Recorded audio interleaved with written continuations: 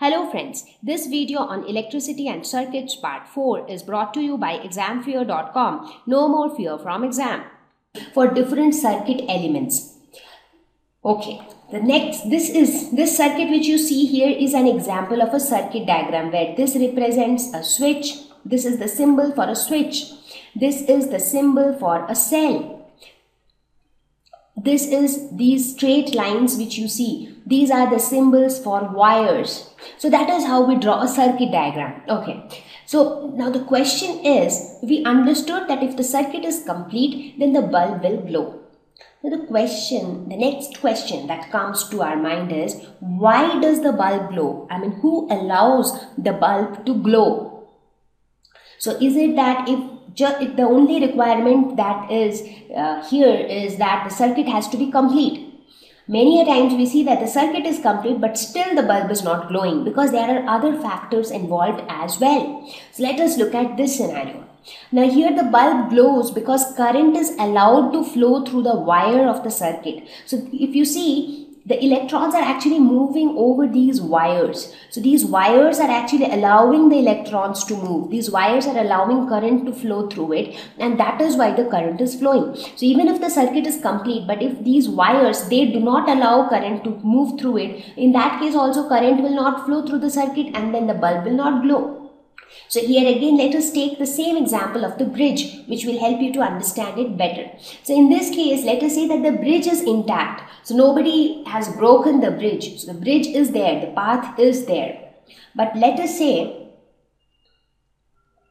that the surface of the bridge is very slippery. It is like spilled with oil and water, which makes the surface very slippery, because of which this person is not able to ride his bicycle over it, and that's how he is not able to reach B. He is not able to cross the bridge.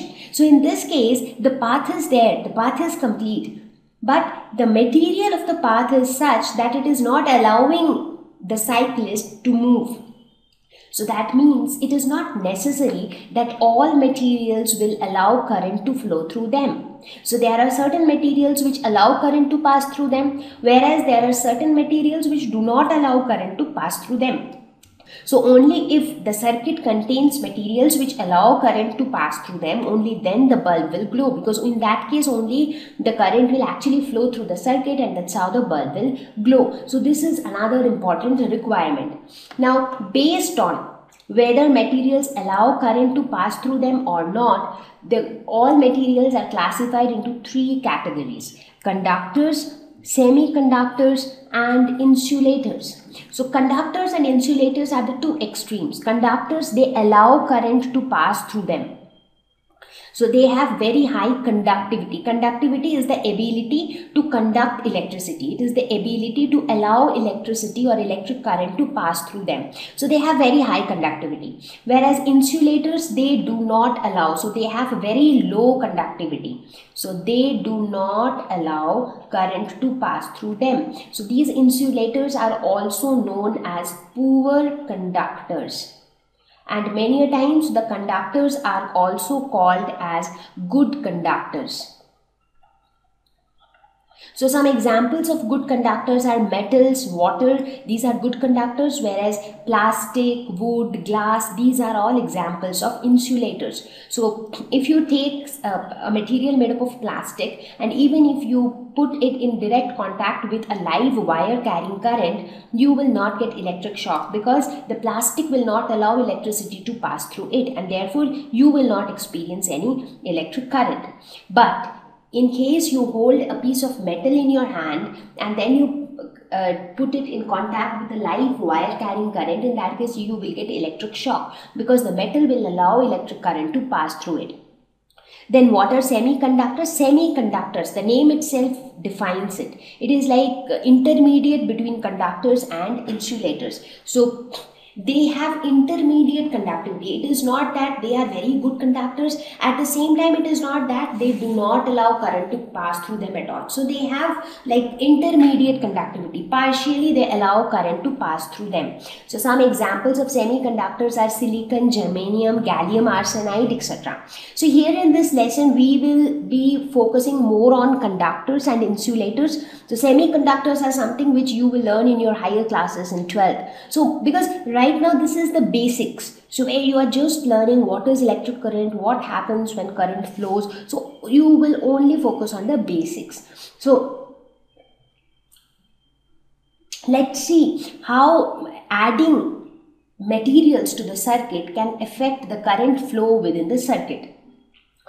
Now let's say we add a new substance to the circuit which is made up of a new material. So now you may ask that how do I know that if a substance is a good conductor or a poor conductor? Because if the substance is a poor conductor, it will not allow electric current to pass through the circuit. So let us look at this scenario.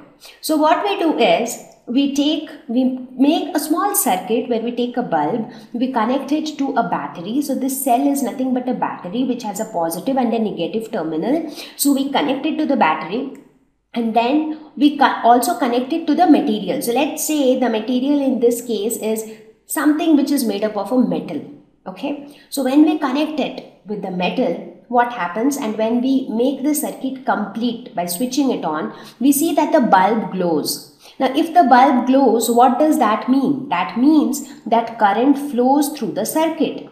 So if current is flowing through the circuit, what does it mean? This particular material which has been added to the circuit is a good conductor. That is why current is able to flow through the circuit, because had it been a poor conductor, it would have not allowed current to flow through it. So in that case, the circuit would have been broken and therefore the bulb would have not glown.